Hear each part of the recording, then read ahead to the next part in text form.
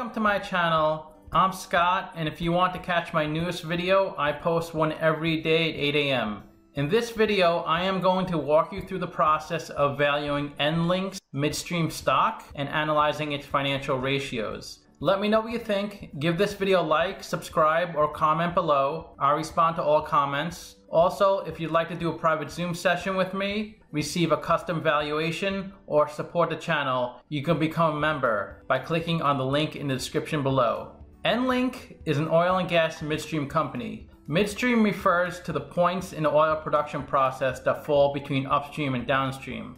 Midstream activities include the storage, processing, and transportation of petroleum.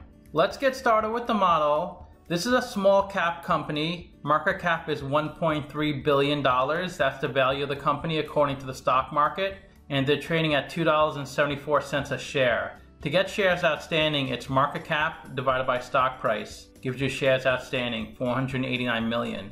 Let's look at the financials. Free cash flow is how you value a company. You estimate the future free cash flows and then discount that number back to today's value. That's what we're doing in this video. Free cash flow is cash flow from operations minus capital expenditures. Capital expenditures are property, plant, and equipment. If a company has positive free cash flow, it has the ability to pay down debt, pay dividends, acquire other businesses, or invest back into their business to grow it. If a company has negative free cash flow, it might not be able to do any of those things. This company has negative $91 million of free cash flow in 2017 and has a really small positive in 2016 and 18. It does have a decent number in 2019, but it's all over the place. Net income is a profit and loss on the income statement. It's revenue minus expenses. And this company has negative net income in 3 of the 4 years, so their financials don't look so great. Their revenue is the sales, that's on top of the income statement, and it grew a lot from 2016 to 2018, but came back down in 2019. But it seems to be on a good path. Let's look at the financial statements to try to understand why they have so many negatives. So this is the income statement. The very top line is revenue. Then you have the cost of revenue. Those are the expenses the company incurred in order to generate the revenue. Then you have the gross profit. Then you have operating expenses. These are expenses that are not directly related to making your product. A common operating expense is payroll for marketing or payroll for human resources. Then there's operating income. This is the money the company makes on its everyday operational business.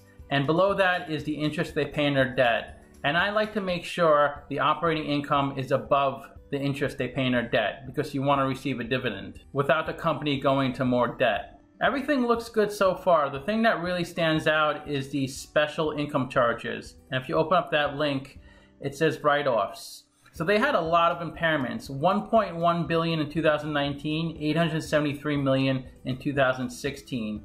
So impairments are expenses that bring down your net income, and they brought it down to negative 1.1 billion in 2019. But impairments are non-cash items, so it does not affect cash flow. That's why they had positive $237 million of cash flow in 2019, yet negative 1.1 billion of net income. An asset is impaired if its market value is less than the value in the balance sheet. Assets that are usually impaired are accounts receivable, goodwill, equipment, plus many other intangible and fixed assets. The balance sheet is a snapshot representing what the company owns and owes, so the numbers should be as accurate as possible. If the numbers are overstated, it can be misleading to investors. To give you an example, say you purchased a building last year for $10 million. And this year, the value of the building was $6 million due to a really weak real estate market. You would have to reduce the value of the building on the balance sheet from $10 million to $6 million. You would also have to pass through a $4 million loss onto the income statement. This is a non-cash item for this year's financials because you paid for the building last year, which was reflected in last year's financials. Also, you would have to add back the $4 million on the cash flow from operations section of the cash flow statement. The result of this impairment reduces your net income, which reduces your earnings per share. That negatively affects your PE ratio. It also reduces the assets on your balance sheet, which in effect reduces your return on assets ratio. An impairment affects lots of ratios and metrics. So you can see the impairment of 1.1 billion brought their net income down to negative 1.1 billion. Let's look at a cash flow statement. To calculate free cash flow, it's cash flow from operations. In 2019, it was 991 million. minus CapEx. That's $754 million. So they did have positive free cash flow that year, even though they reported such a big negative net income. I'll show you why. If you open up operating cash flow, it starts with net income, and then it adds back non-cash items like depreciation and amortization. It also adds back that asset impairment because it's a non-cash item, because you actually paid for the building in the past, which brought down your cash flow that year, but this year it doesn't affect cash flow. In 2017, they had positive net income, yet negative free cash flow, because in 2017 what jumped out at me was deferred taxes. Deferred taxes are not back taxes, it's just a difference between the way the IRS and GAAP, the way companies report their financials. So the company does owe $197 million in taxes, but it's not due yet, it's due in the near future. So the company will have to pay this $197 million. Since you see a negative $197 million on a cash flow statement, that means this deferred tax amount benefited them on their income statement, so their net income was higher of $197 million. But in future years, it's going to be lower when they actually pay the taxes. Let's look at a capital structure. $4.8 billion of debt, $2.1 billion of equity. And the interest rate they pay on their debt is 4.46%. They don't pay taxes because they usually report negative net income or they defer their income taxes. Oil and gas companies receive lots of benefits and subsidies from the US government because they provide a product that's really needed. Other industries don't have as much flexibility as oil and gas industries do in deferring taxes. Their cost of equity is 29.35%. To figure out cost of equity, we use the capital asset pricing model. And part of the CAPM formula is the beta. Beta is a measure of a stock's volatility in relation to the overall market. The S&P 500 has a beta of 1. This stock has a beta of 3.52, so that's really volatile. If the S&P goes up 1%, this stock should on average go up 3.52%. And if the S&P goes down 1%, this stock should on average go down 3.52%. Beta is calculated using regression analysis. Regression analysis allows you to examine the relationship between two or more variables. Beta is systematic risk related to the market, such as external factors like interest rate changes, policy changes, wars, etc. Systematic risk cannot be diversified away. Unsystematic risk is the risk of an individual company, which can be diversified away by adding more stocks to your portfolio. And this company's WACC is 12.14%, which is a blend of the cost of debt and cost of equity. The WACC is a discount rate companies use when they want to take on a new project. The WACC is a discount rate we're going to apply to the future cash flows for this model. We estimated 4 years of future free cash flows. We also estimated terminal value, which is all cash flows past year for, that's $1.7 billion.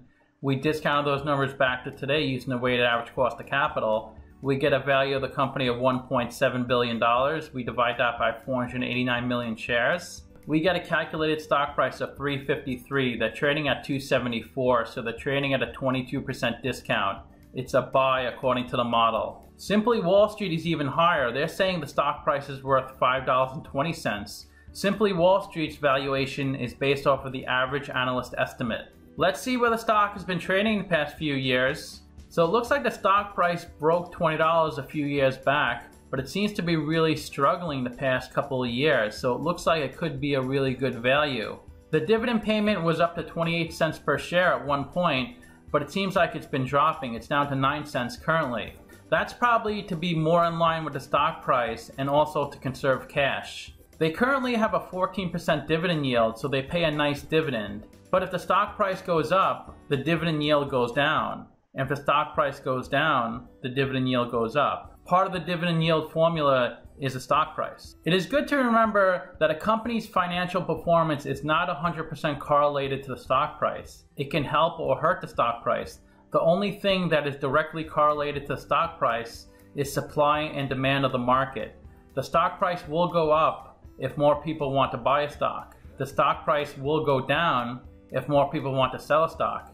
It is possible for a company to report great financials and its stock price keeps going down. It is also possible for a company to report weak financials and its stock price keeps going up. The market is forward thinking. Part of investing in the stock market is understanding market sentiment and investor psychology, which can be the hardest thing to figure out. Let's look at the financial ratios. They have a bad PE. The median for the market is 16.2. The average is 18.0. PE is stock price over earnings per share. To calculate earnings per share, that's net income over shares outstanding. They have a negative PE, so we can't look at this ratio. They do have a great price to sales ratio. The median is 2.0, the average is 4.7. Price to sales is stock price over sales per share. To calculate sales per share, that's revenue over shares outstanding. I like to see below 2.5, they're at 0.2. So investors are paying 20 cents for $1 revenue. Price to book is really good as well. The median is 2.3, the average is 4.9. Price to book is stock price over book value per share. To calculate book value per share, that's equity over shares outstanding. I like to see below 3.5, they're at 0.6. So investors are paying 60 cents for $1 of book value. Equity is assets minus liabilities on a balance sheet. A weak interest coverage ratio, the median is 4.0, the average is 13.0. Interest coverage ratio is EBIT over interest expense. I like to see above 2.0, they're at 1.9. So they could almost cover 2 times their interest payments. EBIT is earnings before interest and taxes. It's also called operating income on the income statement. Negative ROE, the median is 12%, the average is 13%. ROE is net income over equity. I like to see above 20%, but they're negative, so we can't look at their ROE. A low current ratio, the median is 1.3, the average is 1.8. Current ratio is current assets over current liabilities. I like to see between 1.2 and 2. They're at 1.0, so they can almost cover their current liabilities. Current assets are assets that can be liquidated into cash within 12 months. Examples are cash, accounts receivables, and inventory.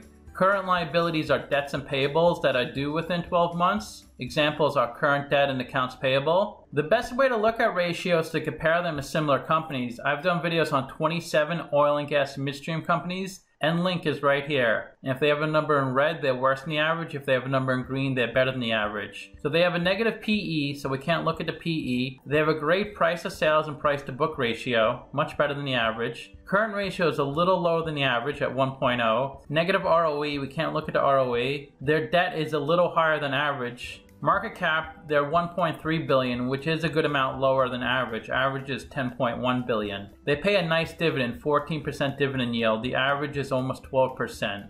To summarize, I do have them trading at a 22% discount because their stock price has come down so much, but their ratios and financials look a bit weak. Let me know what you think. Give this video a like, subscribe, or comment below. I respond to all comments. Also, if you'd like to do a private Zoom session with me, receive a custom valuation, or support the channel, you can become a member by clicking on a link in the description below. Thanks for watching.